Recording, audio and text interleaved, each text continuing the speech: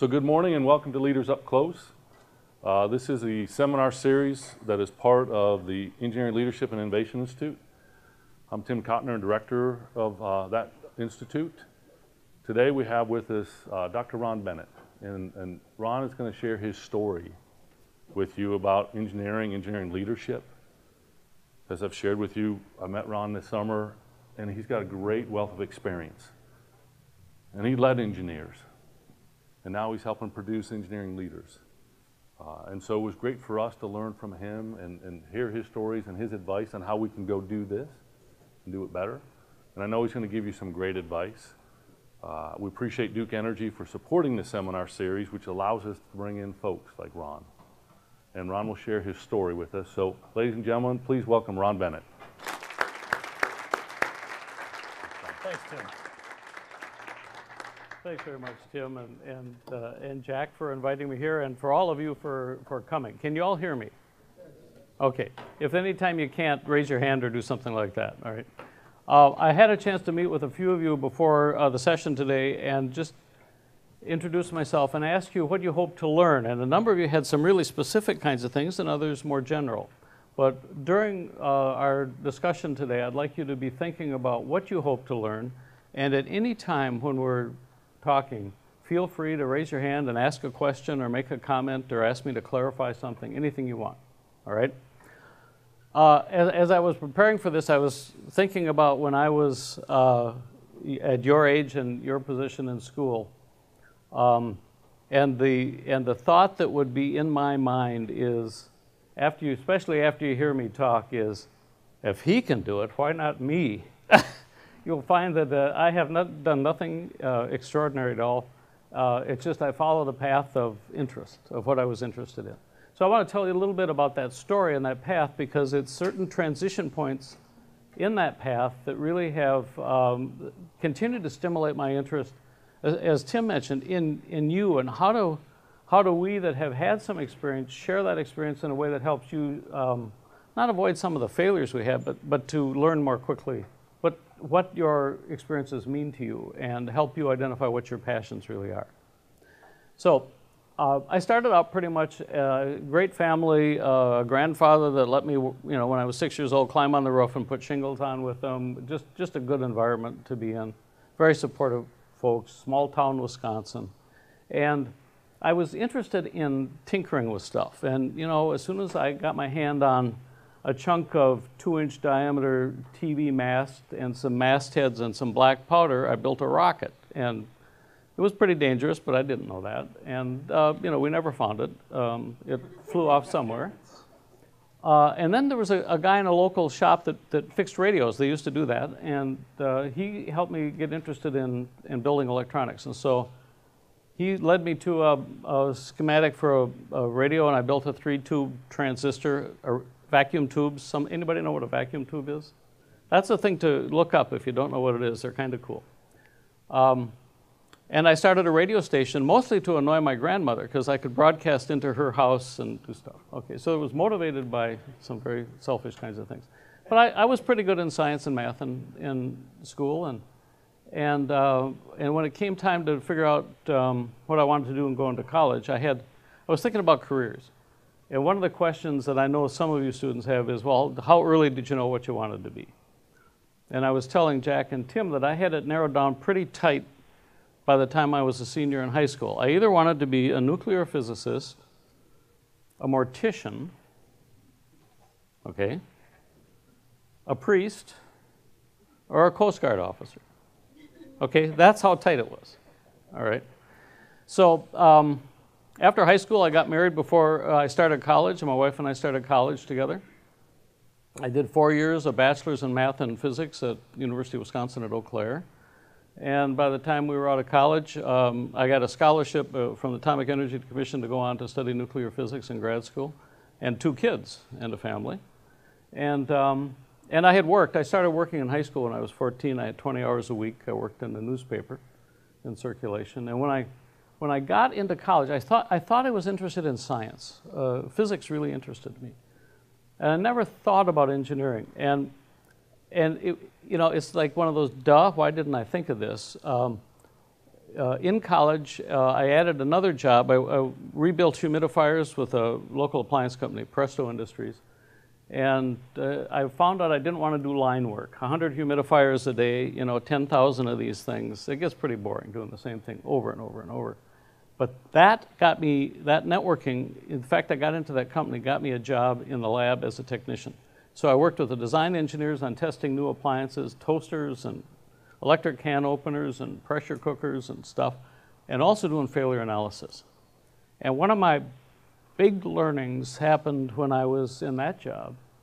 I'd analyzed a bunch of failed electric toothbrushes, and I came to the conclusion it was a manufacturing defect in our plant in Mississippi. So I wrote a telex. There was no such thing as email. It was a telex, and said, this is a manufacturing problem. Well, the guy that headed that up was a VP of manufacturing, a very powerful guy in the company.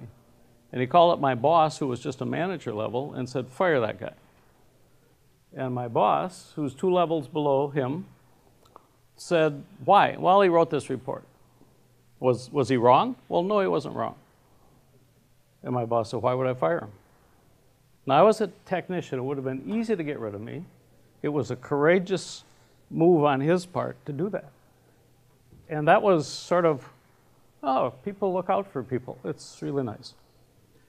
But then I got into grad school, and I started in physics, and I realized I don't really like this. And I thought, what did I do at Presto? I was doing technician, engineering kind of work. I really prefer that. So I shifted to metallurgical engineering. And in grad school, the stipend in those days was $3,000 a year from fellowships, and it never changed. And so that, even in those days, was pretty much poverty level income. So we had another child, we bought a house, we managed, the thing about, I mentioned to Jack earlier, the thing about finding a mate is mate up. Find someone that's better than you are, that's smarter. Because with Catherine's ability to, I mean, a wonderful cook and that sort of thing, but she could manage money and she could make anything work. That's the thing that has held us to this day as survival. This is 53 years later that we've been married. So that's one lesson. You know, make good, and that convinced me I knew how to make good judgments. And every day I believe that was probably the best one I made. So in grad school, I realized I hated doing research. You know, I thought I was going to be a research scientist kind of person, and it was too boring. It wasn't enough variety. So I got involved in outside stuff. I worked with Model Cities, which was an urban development renewal program at the time. I got involved with the kids' schools and a variety of other things, just a broader selection of interests. And I was thinking of going into teaching when I graduated. But first of all, there weren't many teaching jobs at that time, but also I stopped and thought, you know, I could teach from a textbook. I understand enough about metallurgical engineering and physics and thermodynamics and stuff to be able to teach this stuff, but it's all book stuff. It's not real life experience. So I thought, I'm not ready to teach. I got to get a job in industry. And I'm thinking, how am I going to do that? And so my major advisor calls me one afternoon and says, hey, there's a company in St. Paul that's looking for a metallurgist. And I went over and interviewed. They also did electroforming in this company. So I had, this was Tuesday. On Thursday, I had the interview. And on Wednesday, I got a book on electroforming and read it. So that's how much I knew about electroforming. And I realized, looking back, that I have never once had a job that was advertised or posted. It has all been networking. So, I mean, that's the first piece of advice to you. Don't necessarily, and you know, don't rely on the web. Don't just throw your resume out there and hope somebody will buy it. Start building relationships with people that can connect you to people in industry that might be helpful to you. Okay, networking. The other message here, by the way, is, I'll get to that in a minute. So I did that job for a number of years, and like my colleague Diane Chong from Boeing says, people go to companies because of the company reputation, and they leave because of their boss. And I ended up with the worst boss that I've ever had, and I decided, I'm going to leave this company. I'm going to find something else to do. Plus, I thought the company was started the same year as 3M in St. Paul by some of the same kind of people, but 3M was shooting up, and this company had wonderful inventions along the way, but they never capitalized on it. And I thought, I don't know what they did wrong, but I got to find out. So simultaneously, I got approached from another guy that used to work with me at a pacemaker company. He was now at a pacemaker company. He said, they need a metallurgist. We want to develop laser welding of pacemakers. We want to set up a corporate laboratory. I'd like to have you interview for that. So I did. And as soon as I started that job, I started an MBA. And it was to try to learn about, what is marketing about, what is finance about, all that kind of stuff. So there was a big transition in career at that point, and within 2 years I was product assurance director at the pacemaker company. It was a very fast move. And so I had 250 quality employees from incoming inspection to FDA dealings.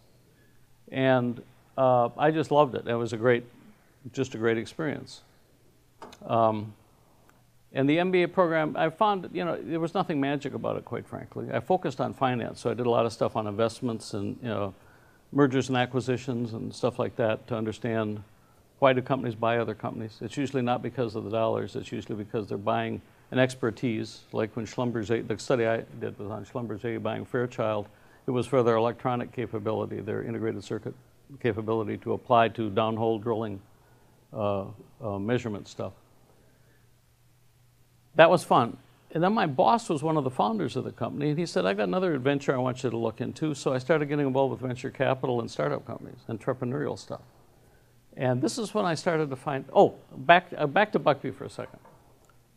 The first I was hired into R&D at Buckbee, this electroforming company, and the first 3 weeks I was put on a plane with a senior metallurgist, and this is a really old guy. He was 40 years old. Okay? But from my perspective, that was pretty old.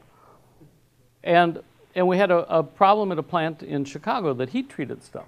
And so I'm reading on this is a great big metals handbook, they probably still have them around here somewhere, about what does a dissociated ammonia atmosphere work like and so on. I had never paid much attention to that. And Vic, this guy, says, what are you doing?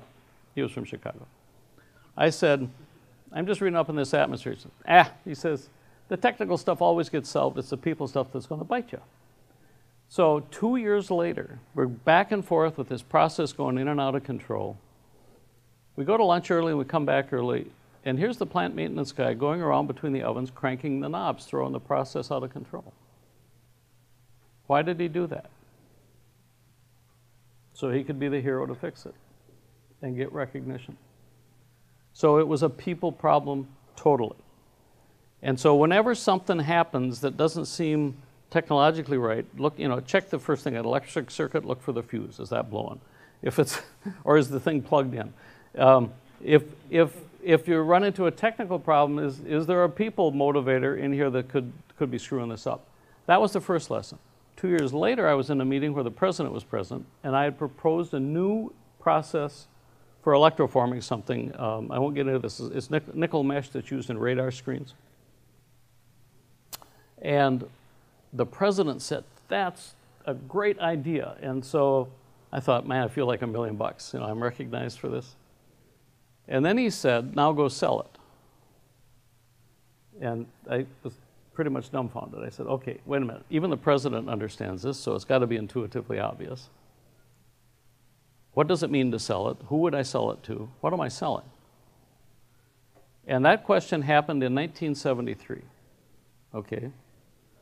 When I get to 1986, I'll tell you I had the aha of what that meant, okay? And then that's what we'll talk about a little bit today. So I worked with venture capital for a couple of years. A lot of startup medical device companies did design of new products, something for closed wound suction, something for autologous blood collection, another thing for monitoring respiratory stuff, a lot of fun kinds of projects. And then I met a company that was starting something new called Teltec. And it was a technical knowledge service, so that if you were an engineer in a company and ran into a problem that was outside your expertise, you could just call up an expert through Teltec, find an expert and call them up and talk to them. This is before internet. And so I was employee number 11, and I was there for 8 years, and there were 200 employees by the end of it, and we had about 2,000 clients across the US, including biggies like General Electric and Harris and other Lockheed and places like that, and little companies. And I managed the sales force in the eastern half of the US. Okay. So this is 1976, and when I started managing the sales force, I recruited a company called Wilson Learning. They teach sales, relationship selling strategies. And I learned about what relationship selling was all about, and that was the aha moment. Oh, this is all about other people, it's not about me, and I got to figure out how to get other people to buy in. We're going to spend a little time just going through some of the mechanics of this. The fact is, I know if you are like me at your age, I would have thought sales, I don't want to have anything to do with sales. You know, it's used cars, it's whatever. It's not got a bad connotation. In fact, one of my salesmen said to me, why did you leave a high profile or a high value profession like engineering to become a low value profession like sales? And I thought, well, it turns out actually at the time, commission sales is the one place where women earn as much as men for the same performance.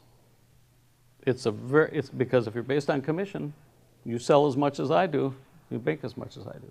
So it is as a equity kind of thing. My best salespeople are all women. It's a great way to break into a profession. Okay, so after Teltech, I started teaching. One of my clients was a control data, and they were starting a new graduate engineering program at the University of St. Thomas called Manufacturing Engineering, MMSE. And they needed somebody to teach the materials engineering course. And so I went over and introduced myself and started teaching as an adjunct. That was the break into academia. All right. And it's just pretty much random events, networking, talking to folks, and just being alert. Oh, okay, I could have said, oh, I'm not interested in doing that. I wouldn't be here today. But I thought, oh, I'll follow it up. So if anything looks at all interesting to you, the kind that triggers your interest, follow up on it. At least check it out, because there may be something really fun in there, okay? So, 8 years later, I left Teltech. Oh, by the way, I was fired from a couple of jobs. That's the best thing that can happen to you. Don't worry about that, okay? It's how you react to the firing. That's, you know, and my son even today says, what I really liked is you got fired in the morning, you came home, and you started networking right away and had a job in no time. It's just how you react to it. And it was just a fit. It was a poor fit for me in both instances. So in 93, I left Teltech. I was tired of traveling. I would get on a plane in Minneapolis on Sunday night, and I'd travel to Orlando the next day, and then Atlanta, then Boston, then Cincinnati, then Chicago, and get home Friday night. And then go to the office so I could catch up on the week's work, and then leave on Sunday night again. Not a lot of, for a while it's fun. It gets old, okay. So I liked teaching, and I thought, well, I'll see if I could get a job over there. So I went over and networked, and the guy said, yeah, I can. We got some endowed funds here. We could cover you for a while, for a year to get started. And I started teaching there, and then they found a full-time slot, created it, and so I moved into that. And then a year later, somebody had uncovered a plan for starting a bachelor's degree in engineering. And they got approved by the faculty, which was a miracle in itself. By the way, the argument there was we only offered BA degrees at St. Thomas at the time. This would be a BS.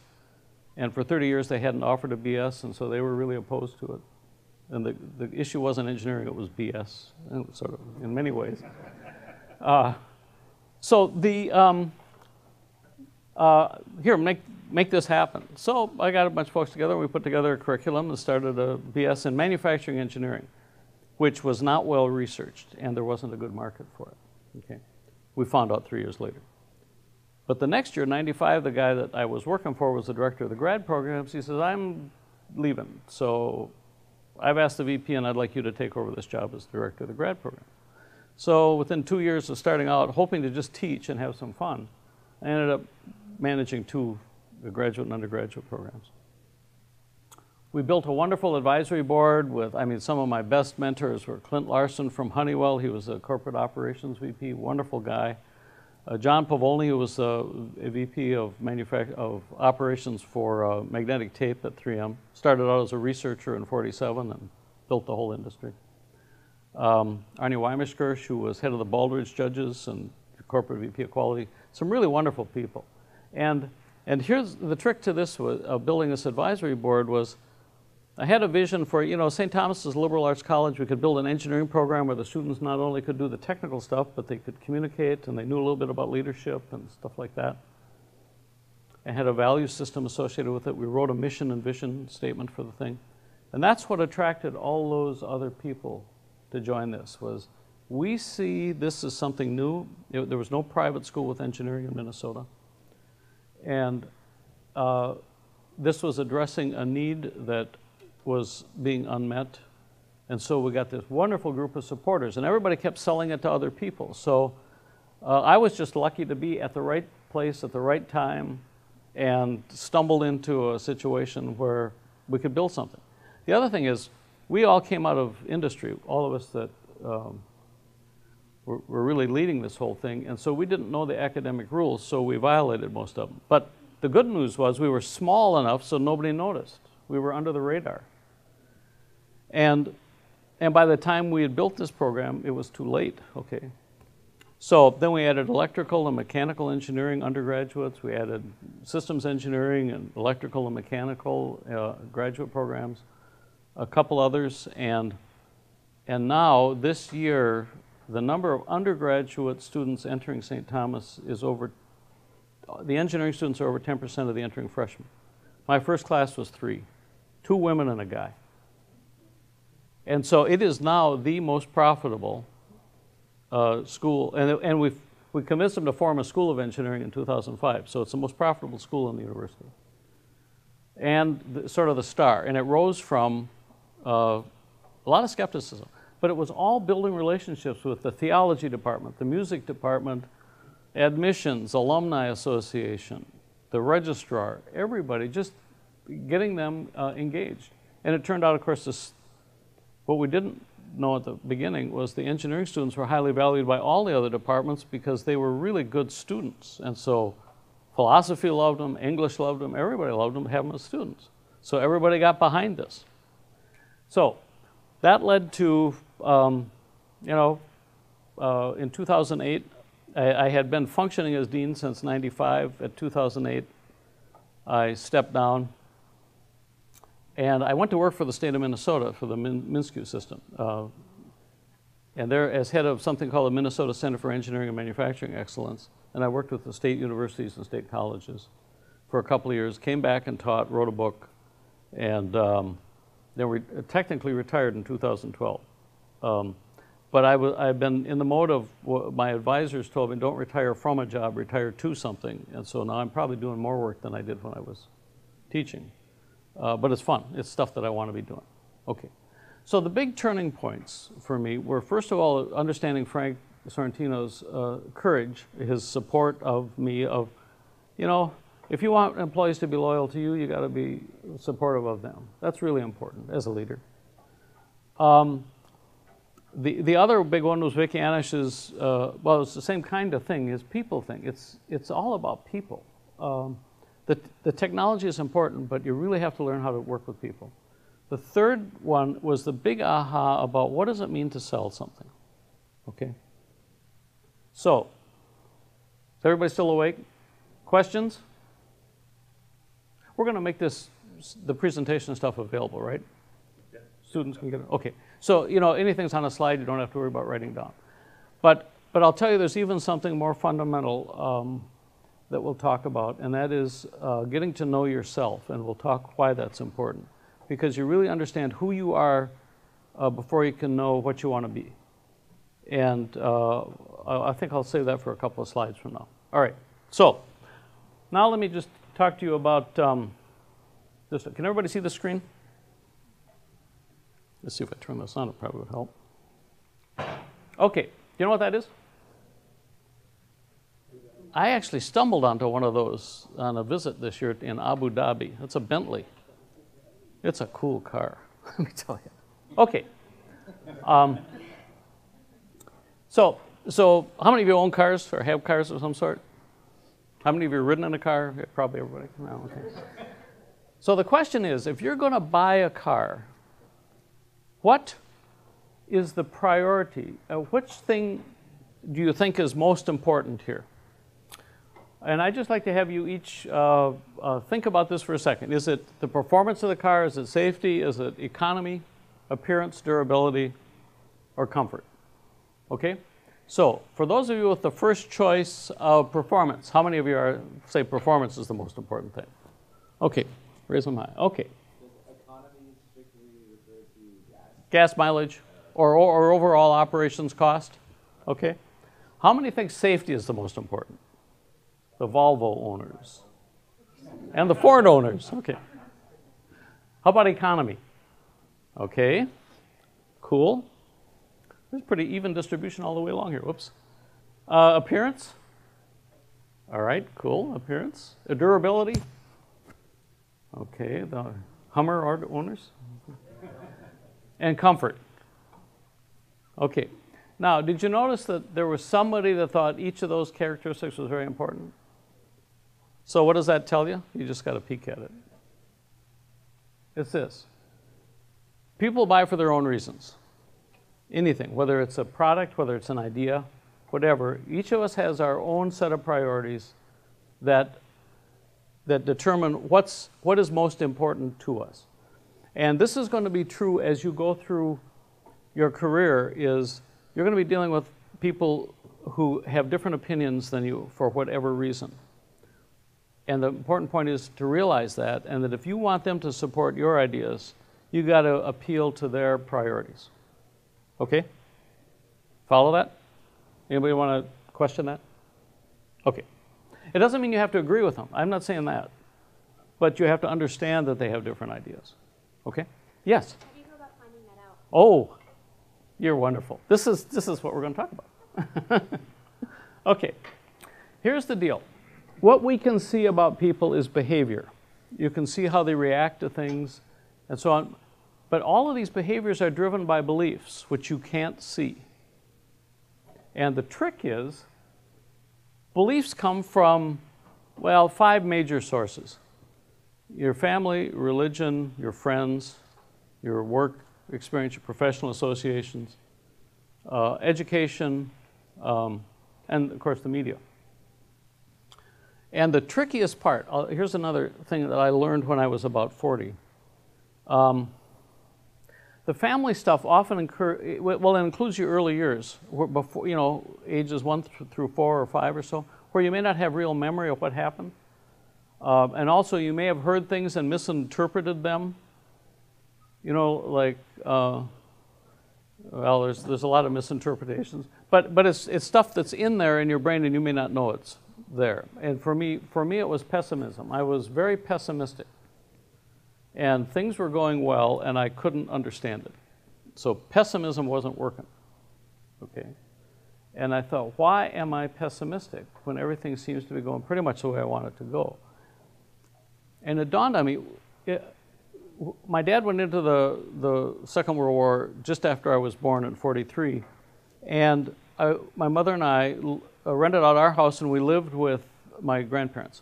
And my grandmother was Irish and superstitious and very pessimistic. Nothing would go right. Don't run with a stick, you'll poke your eye. Well, it was everything. In fact, she said, don't study so much, it'll hurt your brain. Honest to God, I kid you not. So I thought, I picked up pessimism from her because nobody else in the family was pessimistic. But I had spent so much time with her, that must have been what it was. I said, I'm just going to get rid of this. And I have. And it was the right thing. But it was one of those beliefs I had that I didn't even know I had. So here's, for your standpoint, and if you, in the book that I'm going to refer to later that we wrote, the first section is on your myths and the beliefs that you have, a lot of which are not true. There are reflection questions, how you can start to explore. So how do you find out? You first start to explore yourself. How do I find out how I feel? And what I believe, and why do I believe it? Okay, reflection is tough, but it really pays off. All right, so here's the segue. What you're doing now in learning engineering is really the rear wheel of this bike. It's the technical skills that are really needed for you to be successful in an engineering kind of a career. But the front wheel is leadership, communications, emotional intelligence, those things that steer those technical skills in the direction you want them to go. But you need to know yourself and develop your own life living learning plan to be able to know how you want to steer your career.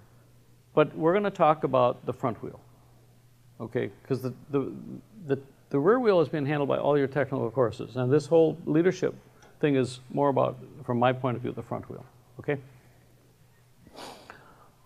Okay, talk about selling. We have one alum who's at Goodrich Aerospace, and he managed a project for the Airbus and some other things. And when he said when he was a kid, he would ask his dad, "What am I going to be when I grow up?" And his father would always say, "You're going to be a salesman." And it just infuriated John. He just hated that thought. And after he started doing some things, they also did the B-1 and B-2 bomber and stuff, and they had some problems on the B-1, and John took a group together and said, let's change our whole process for doing this, the next plane, and they got unit price way down, and they got, you know, they were producing like 1 unit every 6 months, and he got it down to 1 a day kind of thing. I mean, just with what he had learned about how to do lean manufacturing, essentially. And now he says, when people ask me, what do I do in my job? He said, I'm a salesman. I work with other people to meet their needs, to meet the customer's needs, and so on, okay? So the notion of selling that we're going to talk about, and has a lot to do with feelings, which is also something we aren't really terribly comfortable with.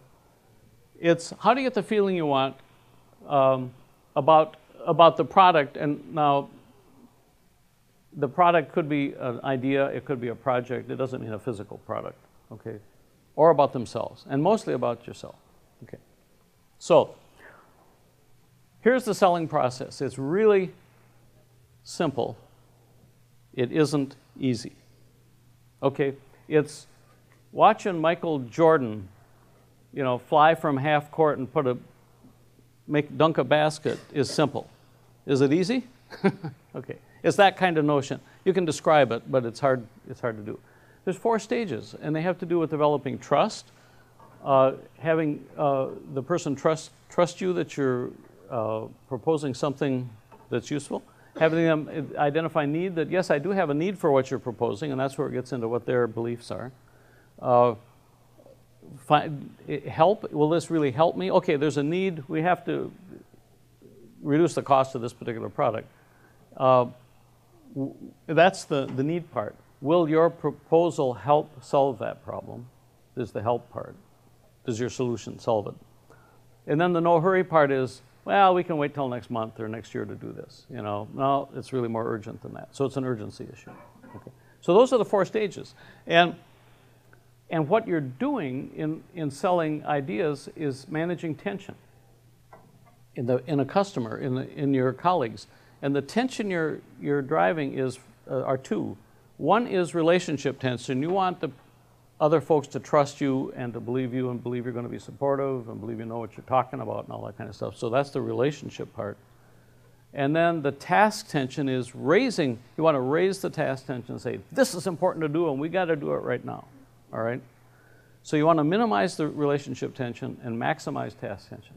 Okay?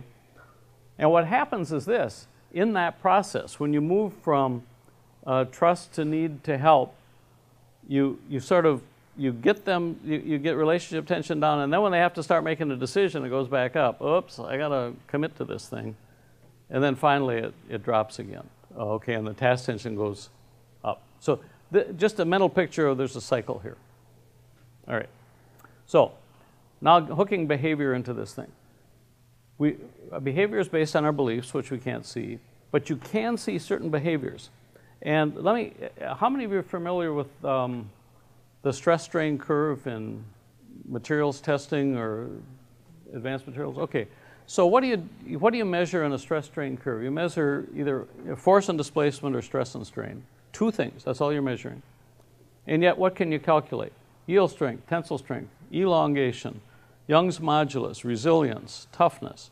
You can calculate a whole bunch of stuff from just measuring 2 things, okay? That's what we're going to talk about, because that's the power of this approach.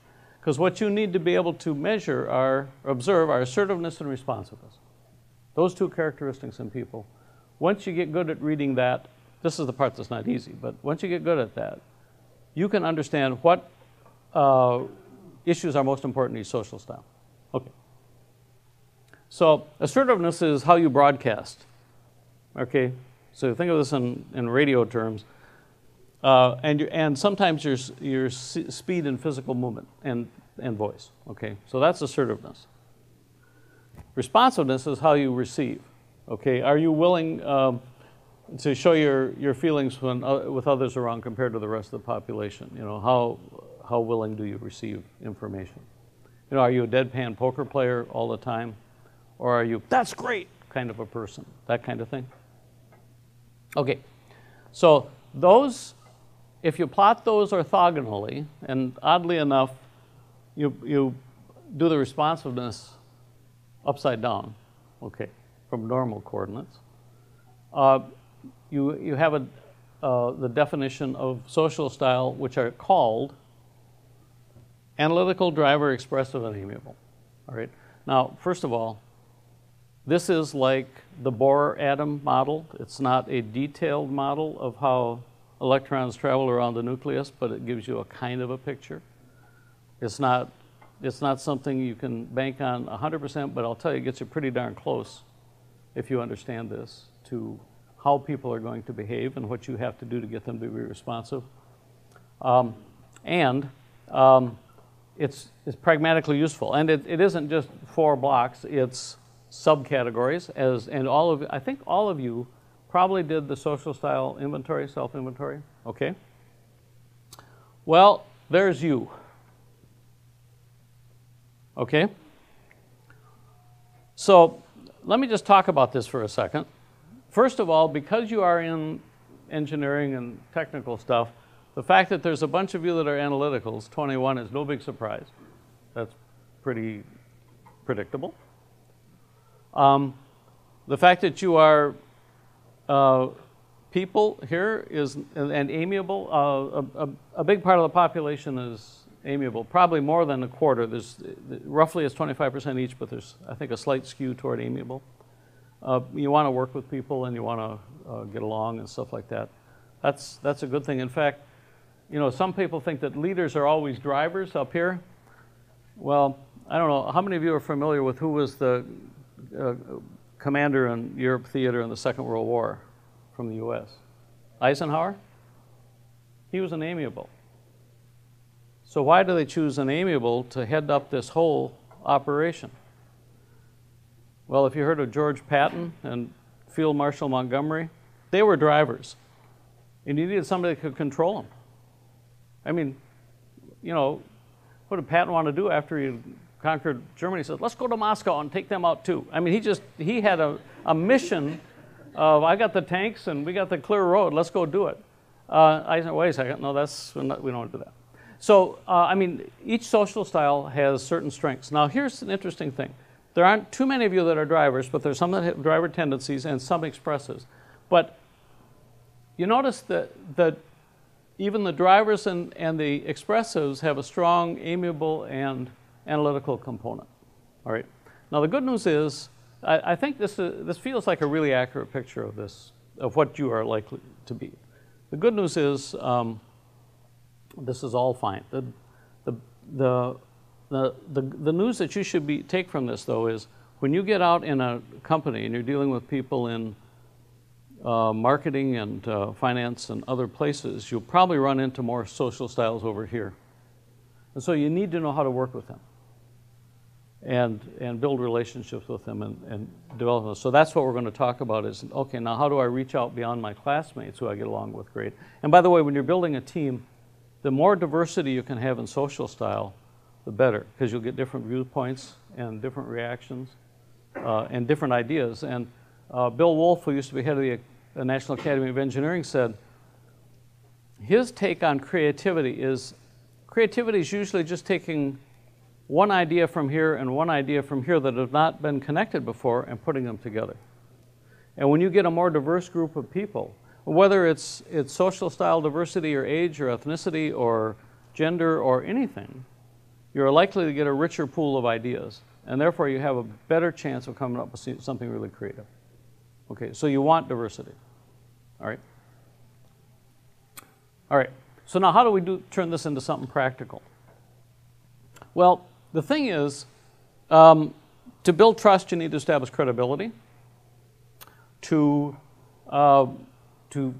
address need, you need to, you know, every product has a feature. This is black with a red button on it and so on. But that's the feature. The benefit is I can advance things without being up at the console. It's convenient for me. I can actually even walk around. Well, this thing is also like that. I can walk around the room and talk to you and not be, that's the benefit stuff, okay? That addresses need. Then the help issue is addressed by musts and fears. All of us, each social style has certain things they must have and some things they fear. They just cannot tolerate. They're just sort of the flip of each other, all right? And then finally, when you're pressured into making the decision, the tendency, unless they're ready to buy, is to either fight you or run away, okay? So let's talk about how each of these social styles does that. So for credibility, drivers look for competence. Yes, you can do the job. And I was selling to a VP of research at one of the big drug companies in New Jersey. And this guy was not only a drug company executive, but he was a New Jersey guy. And he just kept firing questions at me, and he wanted to see if I could keep track of what he was doing and keep up with him. And that was the credibility issue. Or, you know, am I competent at doing my job? So expressives like commonality. Did you go to the same? I went to University of Central Florida too. Oh, great. You know, the stuff like that. Or I play golf or whatever it might be. Amiables look for positive intent. Well, you had the right idea. You know, it failed, but it was a good idea. And analyticals look for image. Are you dressed properly for your profession? Do you speak correctly? Do you deport yourself properly? Okay. And so whoever you're dealing with, those are the kinds of things you need to address to cover credibility. For advantages, the thing called advantage is a business issue. So again, analyticals look for investment. Amiables will say, is this cheap? Is it inexpensive?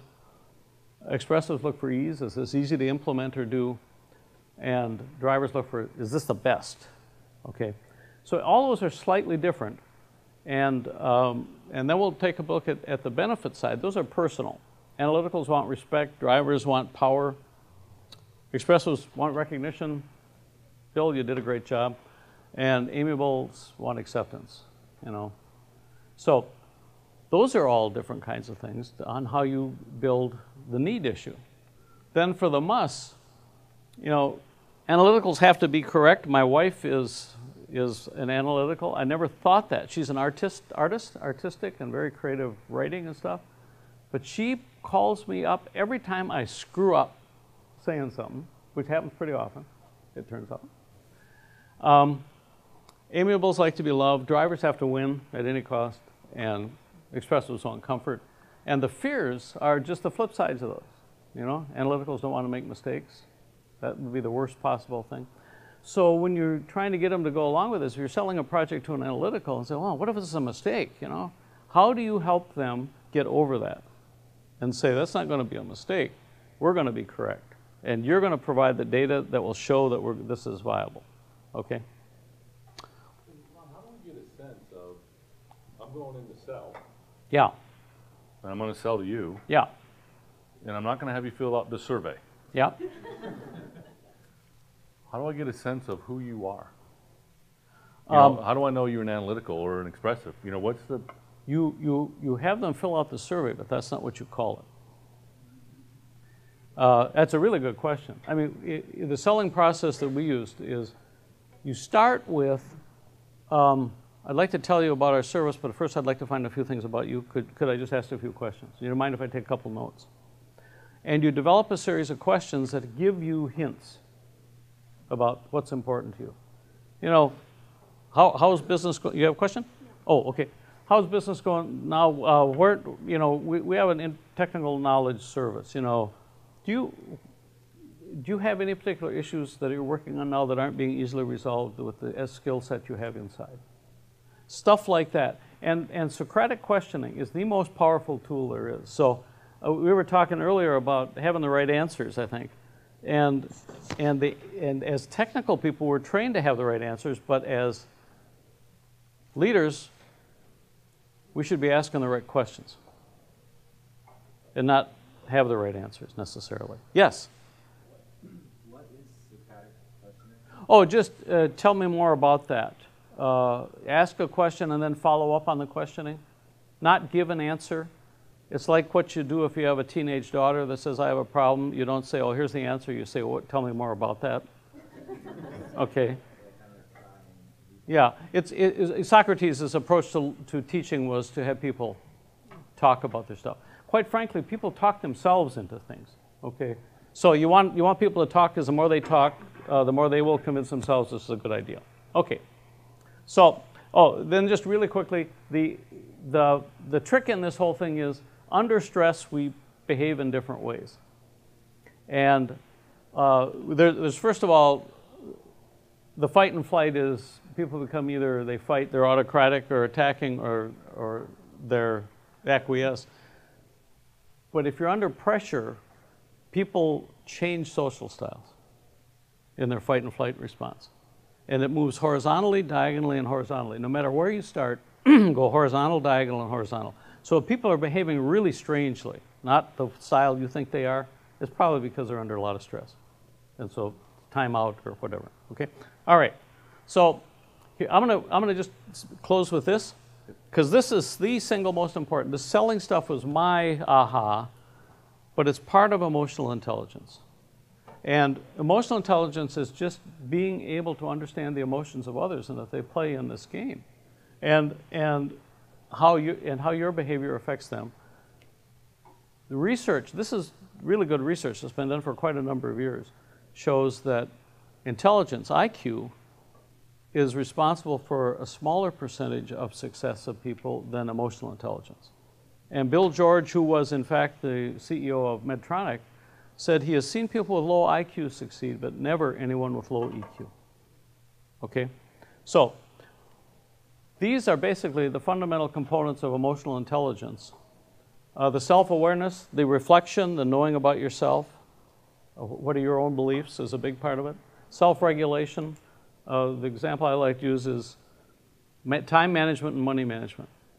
You know how to use 15-minute scraps of time, and know how to, that wealth is not primarily just making a lot of money. It's the difference between income and outgo, and managing the outgo. Not buying 2 jet skis and a couple of Bentleys and stuff like that. Your motivation, do you do things because it's important to you to do, or is it just for the money? You know, what's your internal motivation? Do you have empathy for other people, and your social skills? So I'm going to ask one question. Yes. So engineers in this room, do they all need to be, how is each one of these engineers a salesperson? Or are they just, it's only for that sales engineer role? Yeah. Well, the notion of sales for you all is that you are a team. You're working on teams yet? How many of you are working on teams here? Some of you. Whenever you're working with a team, you may have a different idea than somebody else on the team and think your idea is pretty good. How do you get others to buy into it? And if you are asking them Socratically questions, well, how's that going to work out? How would my approach work out? You don't have to push what your approach is. Just say, how do you think this would work out? What do you see as the weaknesses in it? And if you can get people to talk about that, what are the weaknesses in your approach, you can go back and say, well, maybe I can fine tune this a little bit and come back, oh, I address those weaknesses. You know? It gives you the leverage of asking questions in your team and leading by asking questions and getting others to follow you and get them to say, oh, that is a good idea after all. That's what you want, okay? Or collectively, I mean, the whole team may come to a different conclusion than any individual member, and if you can kind of shepherd that to get to the best conclusion that everybody can buy into, that's really good. I've got a number of stories along those lines. Okay. So he's given us a whole bunch about work, and there's at least 15 things, 16 things I caught that weren't on the slides, and I'll share those with you. But before we kind of close, I hope you caught the other things. I mean, maybe it's the front wheel. People look out for people. We need to marry up. My wife would probably agree with that I married up. It's how you react to situations. You need to know who you are. You need to know yourself. You got to understand your beliefs. We got to know how to use 15 minutes. And maybe the other cool thing is everyone loves engineers. Ladies and gentlemen, Ron Bennett. Thanks, Tim. Thank you. Thank you.